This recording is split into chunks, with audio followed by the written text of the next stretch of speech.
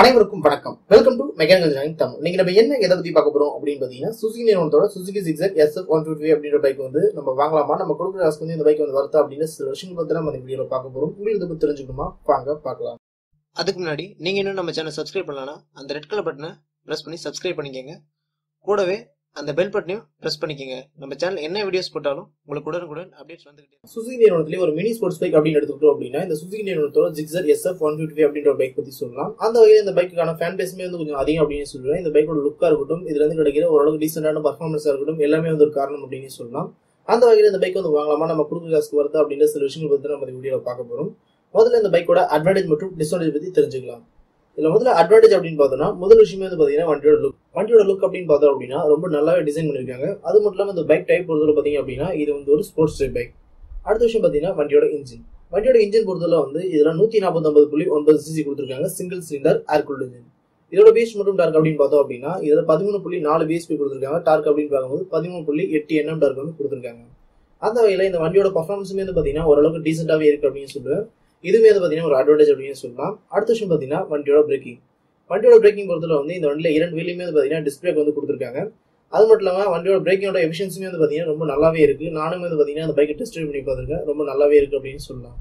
அடுத்த விஷயம் பாத்தீங்கன்னா வண்டியோட சேஃப்டி பொறுத்தவரை பாத்தீங்கன்னா இதுல வந்து சிங்கிள் சேனல் ஏபிஎஸ் வந்து கொடுத்திருக்காங்க. ஒரு 150cc பைக் வந்து ஒரு சிங்கிள் சேனல் ஏபிஎஸ் அப்படிங்கிறது ரொம்ப நல்ல விஷயம் அப்படின்னு சொல்லுவேன்.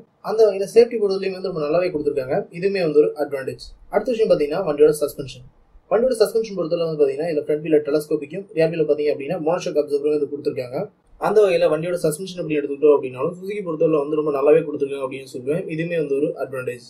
அடுத்த விஷயம் பாத்தீங்கன்னா வண்டியோட ஹெட்லாம்ப் பொறுத்தவரை வந்து எல்இடி ஹெட்லாம்ப் வந்து கொடுத்திருக்காங்க. அது மட்டும் இல்லாம இந்த ஹெட்லாம்ப்ல இருந்து கிடைக்கிற வெளிச்சம் பாத்தீங்கன்னா ரொம்ப நல்லாவே இருக்கு அப்படின்னு சொல்லலாம். அந்த வகையில இந்த வண்டியோட ஹெட்லாம்புமே வந்து ஒரு அட்வான்டேஜ் அப்படின்னு சொல்லுவேன். அடுத்த விஷயம் பார்த்தீங்கன்னா வண்டியோட இன்ஸ்ட்ருமெண்ட் கிளஸ்டர் பொறுத்தவரை பாத்தீங்கன்னா இதுல ஸ்பீடோமீட்டர், ஓடோமீட்டர், டாக்கோமீட்டர் எல்லாமே வந்து ஃபுல் அண்ட் ஃபுல் வந்து டிஜிட்டலே கொடுத்திருக்காங்க. அது மட்டும் இல்லாம இந்த வண்டியோட இன்ஸ்ட்ருமெண்ட் கிளஸ்டர்ல நம்ம நிறைய டேட்டாஸ் வந்து கலெக்ட் பண்ணிக்கலாம்.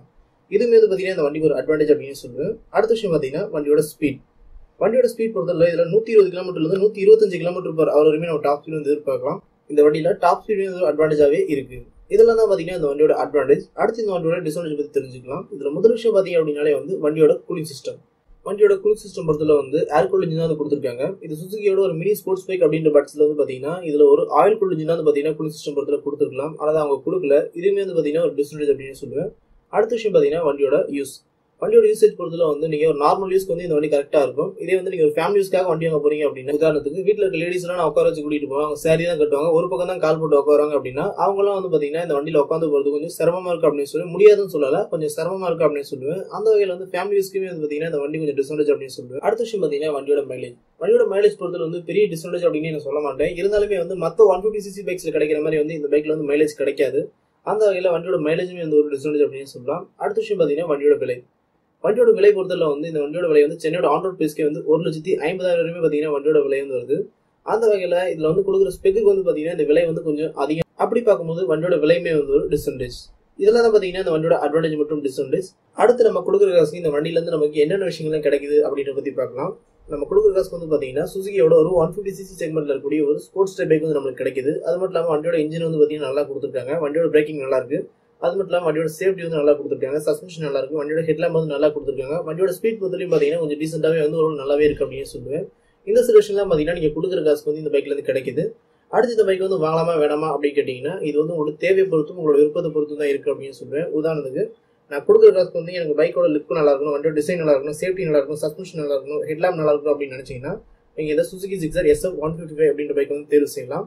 இல்ல எனக்கு வந்து ஃபேமிலிஸ்க்காக நான் வண்டி வாங்க போறேன், வண்டியோட கூலிங் சிஸ்டம் வந்து எனக்கு ரொம்பவே முக்கியம், நான் லாங் டிரைவ்ல வந்து அடிக்கடி போவேன், எனக்கு மைலேஜ் நல்லா கிடைக்கணும், வண்டியோட விலையுமே வந்து பாத்தீங்கன்னா ஓரளவுக்கு வந்து கம்மியா இருக்கணும் அப்படின்னு நினைச்சீங்க அப்படின்னா நீங்க இந்த பைக்கை வாங்குறது தவிர்க்கிறது நல்லது அப்படின்னு சொல்லுவேன். உங்களுக்கு இந்த தகவல் வந்து ஒரு பயனுள்ள தகவலா இருக்கும். உங்களுக்கு இதே மாதிரி எதுவும் பல தகவல் அது நம்ம தமிழ்ல தெரிஞ்சுக்கணும். சேனலை சப்ஸ்கிரைப் பண்ணுங்க, லைக் பண்ணுங்க, ஷேர் பண்ணுங்க. நன்றி, வணக்கம்.